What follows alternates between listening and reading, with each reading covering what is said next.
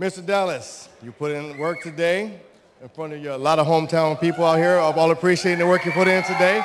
Congratulations. Thank you, thank you, thank you. Another W on the column for you there. What type of problem, if at all, did De La Torre pose to you today? He had a hard head. That was the only problem, you know what I mean? I hear him probably hurting me more times.